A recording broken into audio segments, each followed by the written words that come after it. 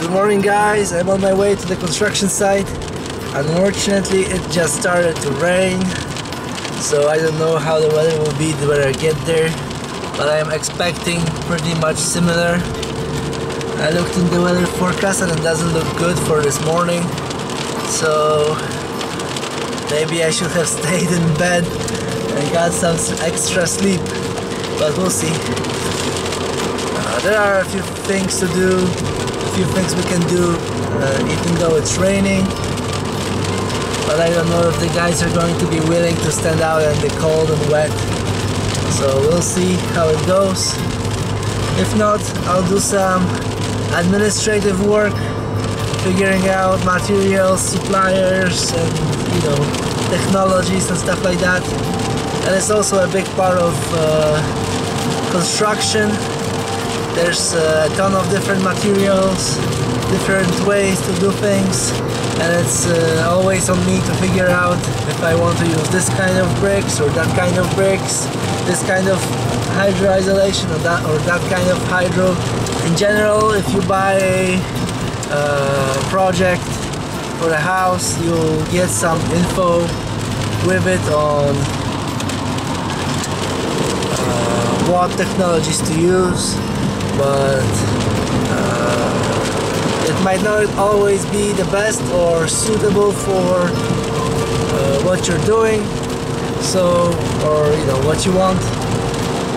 Maybe the house is marked as clay bricks and you want to build out of concrete bricks or silica or stuff like that.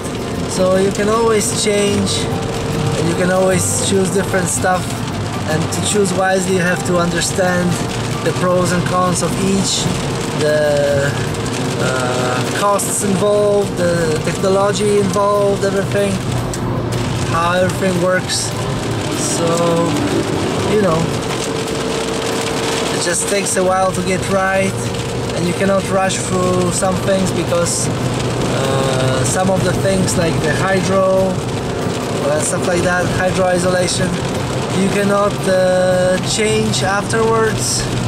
Basically we put it on the walls and then we covered everything with concrete and sand and concrete, and it's gone, it's there, and it won't change. The same for the isolation on the floor underneath the walls. Once we start laying bricks, it's it's done. We'll have to take the wall apart to change the hydroisolation of the floor. There's a lot of things like that on the construction site that you have to figure out in advance, just to not have problems later on. And of course you can ask your building site manager, the structural engineer, the architect, the general contractor for advice, but the final decision is yours and you have to own it. So yeah, research your stuff and be sure you're doing what you should be doing. Alright, I'll talk to you once I get to the construction site.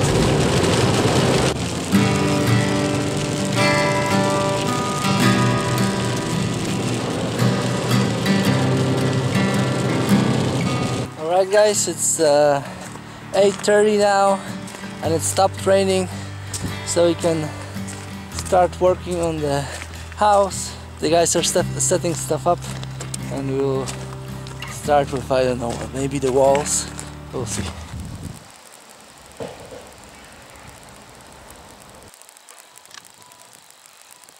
You can still hear the concrete drinking water. It goes like like a chirping sound.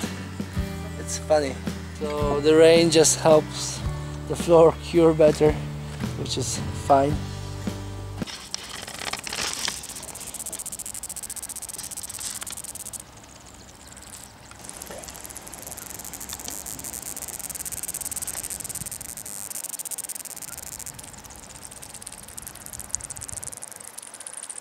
It's like a chirping sound, and it's not birds, it's the concrete.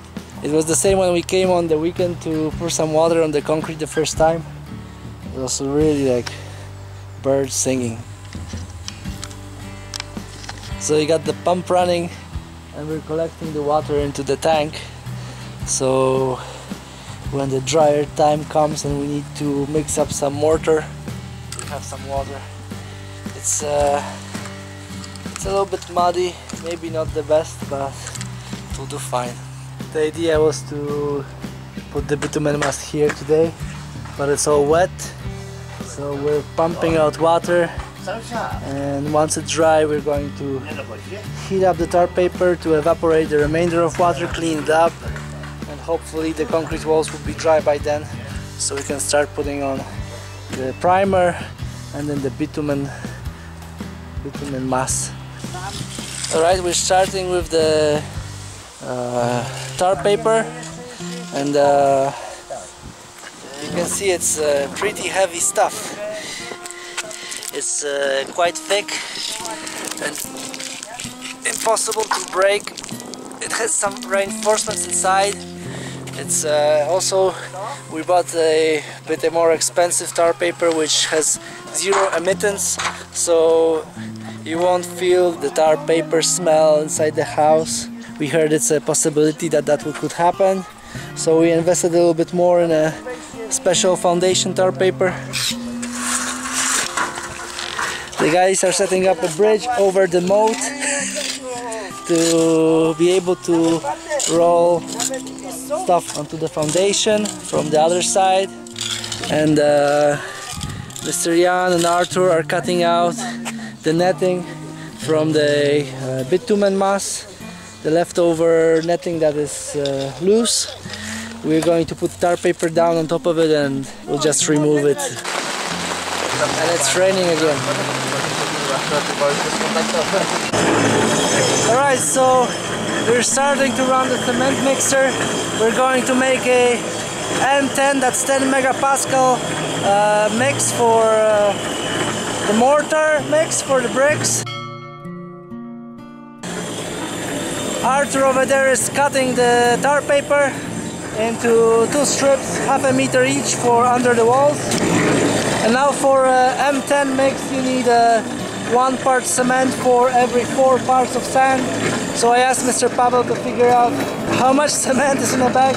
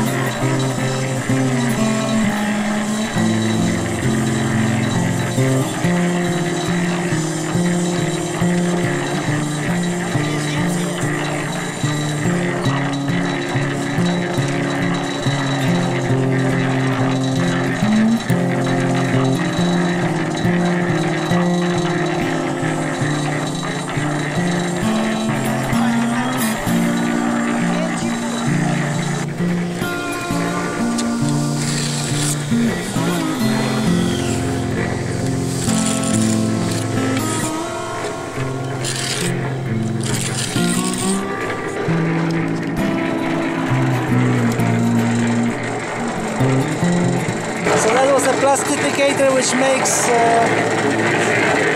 the mortar more easy to work with and not just concrete. So we use this liquid instead of calcium.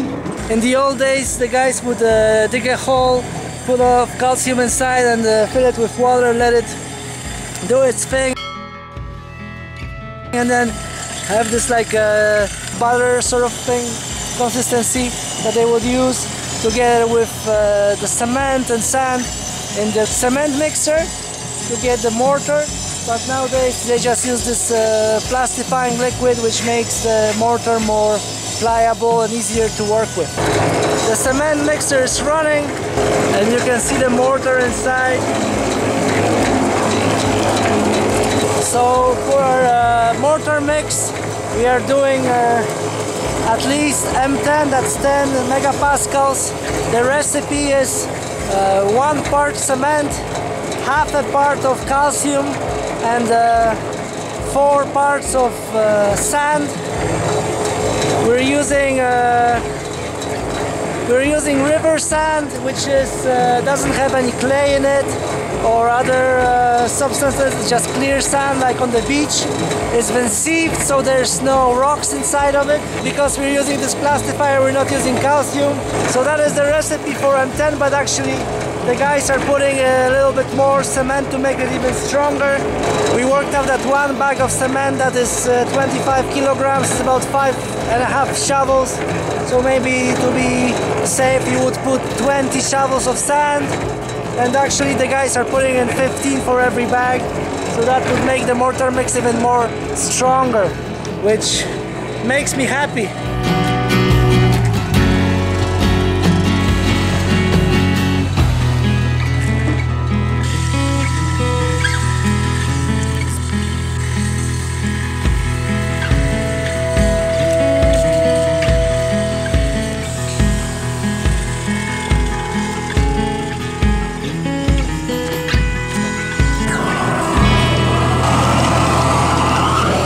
We are going to meld the two together.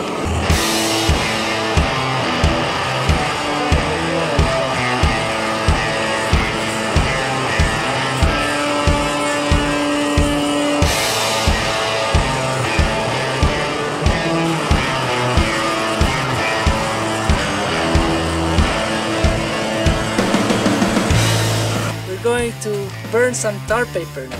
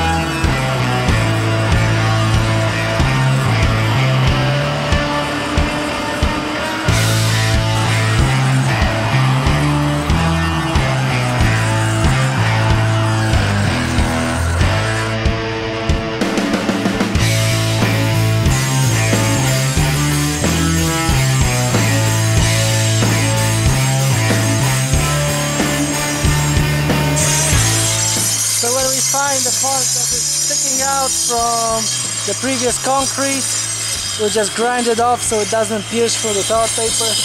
Here you can see the guys, they built a drawbridge onto our castle, basically just to put materials on top, and we're going to leave the space for the doors and also the tall French door windows we're going to have on the back. So we're leaving spaces with blank concrete, and then later on, when we'll figure out the exact mounting system of the windows from the manufacturer, we might build a layer of bricks or not, depending on them. So that is a thing for a later time.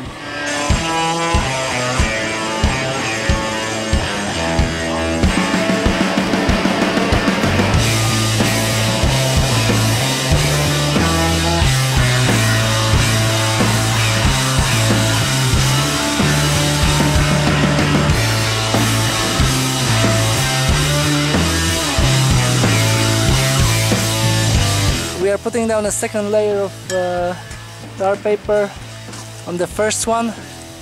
We have 2 layers of tar paper in the project. We want to avoid later errors from the contractors that will come later on to put in the tar paper, so we're going to put in 2 layers finally. So we are getting ready to put down the first brick. Mr. Pavel has some mortar in the wheelbarrow, and we're going to put it on this corner first.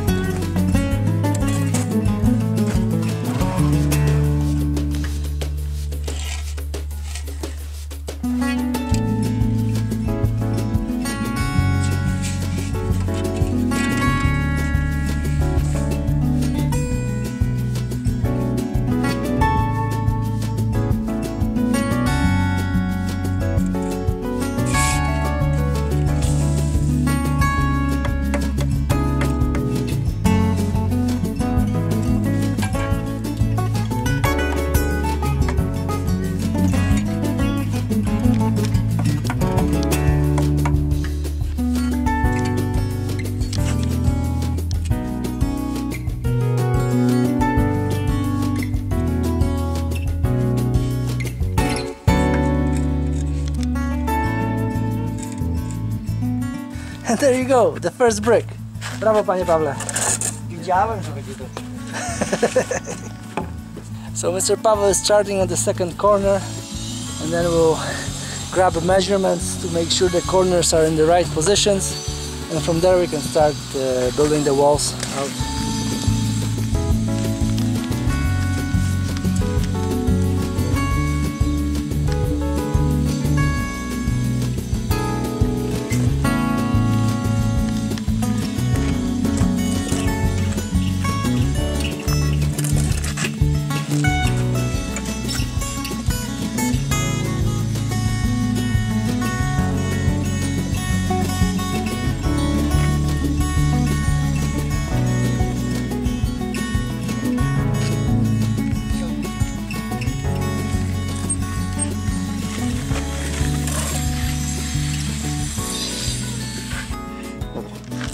It should be 1485, and it is 1485.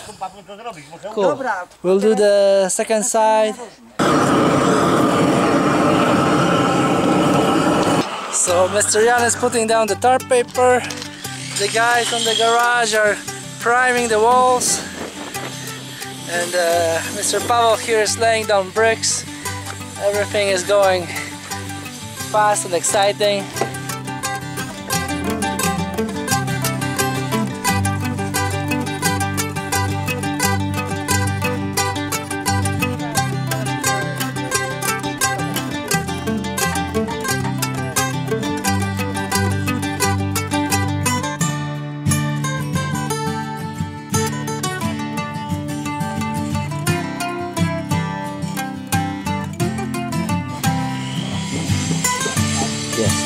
Pretty cool, precise to the centimeter.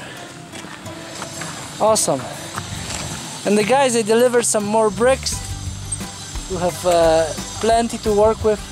That's really good. So we took delivery of 6 more pallets of bricks, and now Mr. Pavel is setting up the last corner of the house. We're going to measure then diagonally to see if everything is square. The measurement just has to be the same.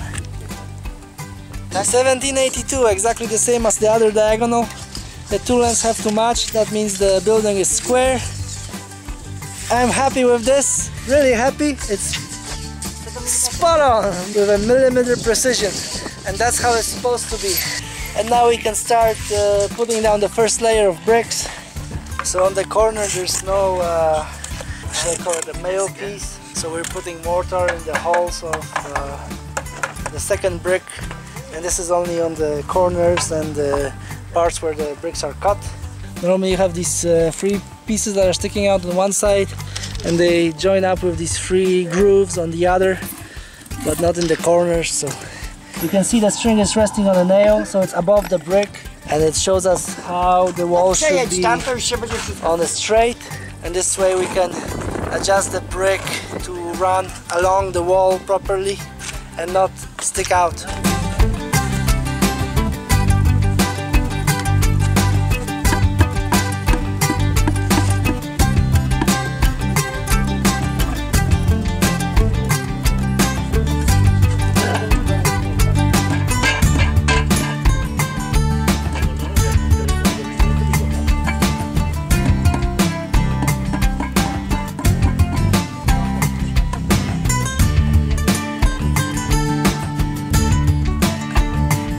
Three bricks per corner before we start doing the lines.